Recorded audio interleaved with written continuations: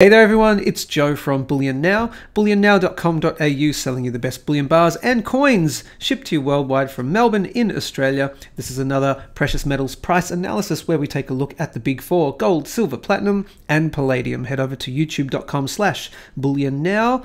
Now over 12,000 subscribers. Thank you very much to all the newcomers who have come on board in the last, well, day, week, month, etc.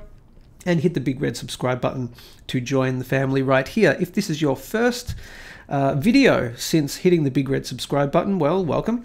You're getting a price analysis from me. Now, everything I say here is not financial advice. It's not the company's opinion, Bullion Now's opinion. It's just my personal opinion that I happen to give. So don't blame us is the basic rule. So let's take a look at gold. We've been talking about it's gold on the monthly time frame. Gold priced in US dollars, currently hovering at $1,783. So on the monthly, we'll take a look at the daily. We're using the tradingview.com website. Last week and the week before, the last couple of videos, we had been in this trading range here between about 1680 and the 1760 mark. I was saying in order for me to be confident that this double bottom right here was definitely the bottom in gold and probably in the other precious metals, if that's, if gold is, then by de facto the others probably are too. I was suggesting we would want to break above this 1760 level, have a retest, and then trade in a range for a period of time before heading up further for me to be confident that the low is in. We've since seen a break above, which has been good on the last, what's in the last 7 days? I think since my last video. It's been nearly 2 weeks since my last video, so we have seen lovely break up above the 1760 level, all the way up to $1,800, and before moving up to 1,800, we had a retest right there on the daily time frame of that 1760 level. So a break above previous resistance, a retest, and then a higher move. Looking positive so far. So what's the next challenge? Right here would be looking at 1850 to anywhere up to this trend line right here. So what I really want to see, as I said to you guys before, I want to see it move above, hold above, and then retest this 1850 level right here. You can see it's a big level of support, 1, 2, and then it became a level of resistance as well right here. So 1850, I need to see it break above and then retest and hold that retest, and that becomes support again. Then I would be confident that we are breaking through, or of course if we just go, and then we break through this trend line, then I want to see a retest of the trend line, and I'd be incredibly confident that the bottom is in. I'm going to up it from 80% to 90% confident that the bottom is in for gold in this market. 90% confident now. Again, not financial advice. And if I'm 90% confident with gold, pretty much says I'm confident with the other ones, because where gold goes, silver and the others tend to follow. It's not a hard and fast rule, but let's just stick with gold for now. 90% confident the bottom is in for gold at the 1680 level. What's going to negate that? Of course, well, moving lower and then breaking below 1680, and my next level moving down, been talking about it for quite a while, is the 1550 level. 1555, 1550 would be the next big significant support level. I don't quite think we're going to get there now, so 90% confident that we're not moving lower. So that is gold. Let's take a look at silver. I'm really excited to show you not platinum, palladium, but we'll get there as the last one. We always leave the best till last. Where are we? Silver right here. Similar situation. I've been talking about is this possibly the low move, the 2370 level? Is that the low? I said what I would need to see, what I would like to see, is a move above the $26 level and a retest, and then a support level of, breaking no further down than 26. So far, we have seen in the last week, in the last couple of weeks, we've seen a break above 26 right here, all the way up to 2660. and a retest. If you can see that on the daily, let's take that into the 4 hour. Yeah, a clear retest of that 26-ish level. The question remains now is, will it remain support and will we snake higher for a little bit? Will we range in between, say, $26 and this $27.20 mark? Quite possibly for a little bit of time.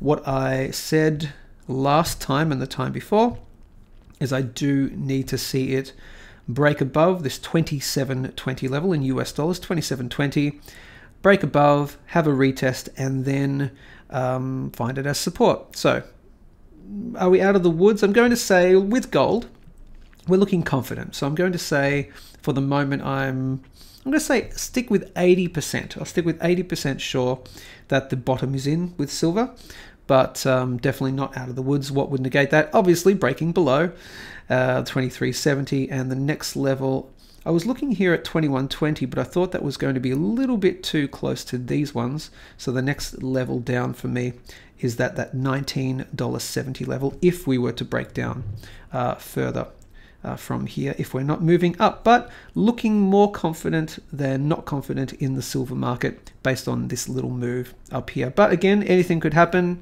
You never know. So that is silver in USD. Let's take a look at XPT for platinum. Platinum, this is a line I drew in earlier. Right here, just drew this in just before. You're looking at a symmetrical triangle pattern playing out. Looking quite possible for a breakout, but we do need to see it break out, of course. And if we do see it break out above this trend line, what will tend to happen, not every single time, but what tends to happen is you break out above a downtrend line and then you have a retest of it at some point. So I'm looking, I would want to see the platinum not fall below 1190. If it did fall below 1190, I'd say we're going to probably come back for another test of this uptrend line right here. But let's see where that goes. Let's see what happens. So for the moment, confident that platinum is looking pretty good. Again, because gold is, because silver is, I would say platinum is looking pretty good at the moment. We just want to see it hold 1190 and we want to see it break above here, and then you want to see that healthy retest of this downtrend line. And then we will talk about later on where we are moving in the next weeks and months ahead. Platinum's looking very good for the fundamentals. And again, if we do a search, where is it, this platinum one? If you go to our channel, watch this one right here, Platinum Perth Mint 21 Kangaroo. We have a look at this 2021 Platinum Kangaroo coin, but in this video, Michael talks about the fundamentals of platinum at the moment, where he thinks it might be heading, etc. It's looking quite positive, so I'll put a link above now to that video.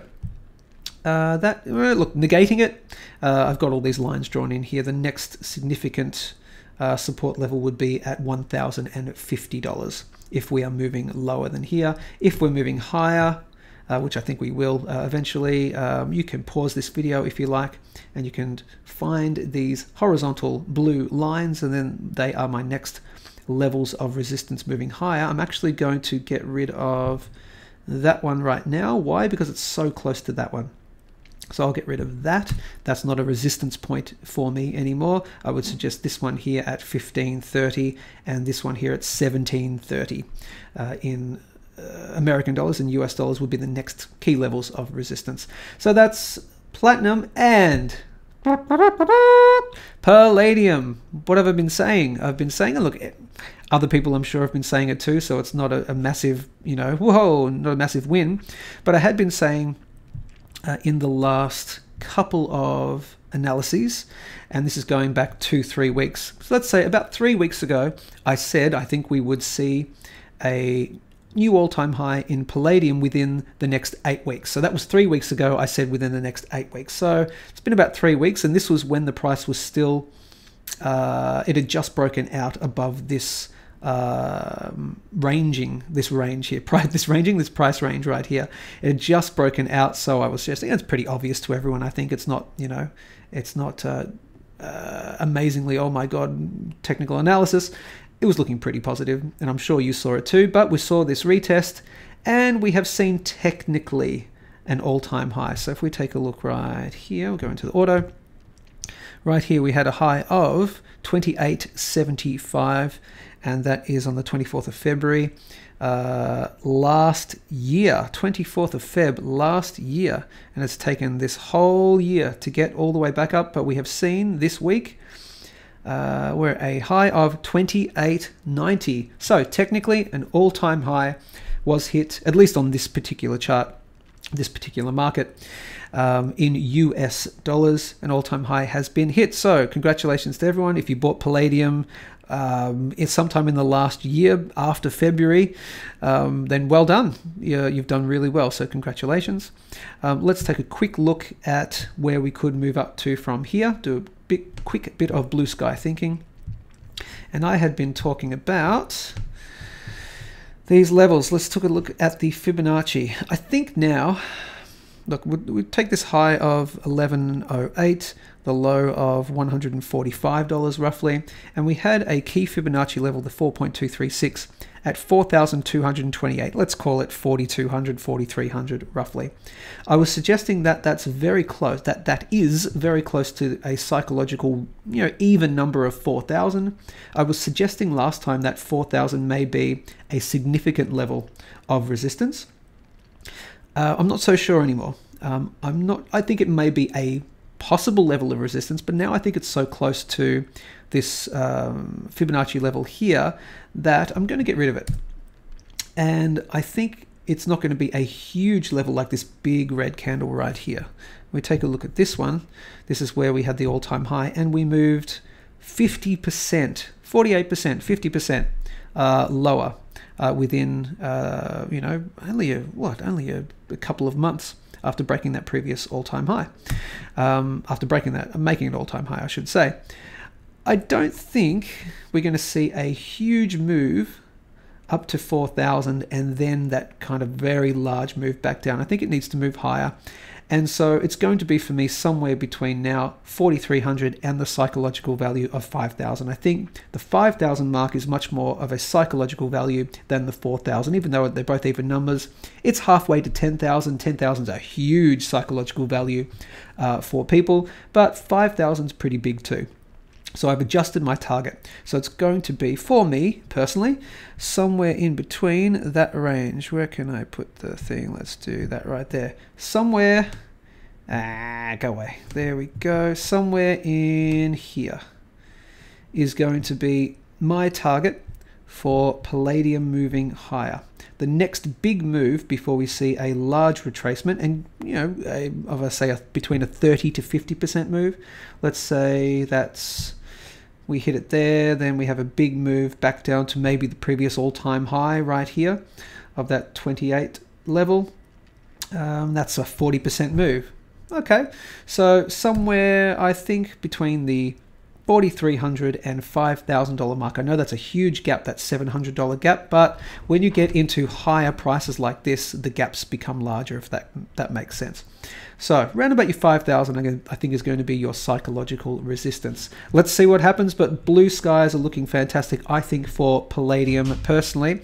And that's it for this week's analysis. So head over to bullionnow.com.au, check out, of course, our latest YouTube videos. Hit the big red subscribe button to do so. All our informative content. Check out our playlists as well. So particularly our How to Invest in Gold series. This is welcome again to all the people who have just subscribed to our series. Check out this series, the How to Invest in Gold series playlist, and share it with your friends and family, anyone you think might be interested in or should be getting into precious metals. Also check out our unallocated program for those who are in Australia and international. I think we do unallocated for international clients too. It's a very good program, and of course our other awesome playlists. All right, like, share, subscribe, all that good stuff. Take care, and we'll see you soon.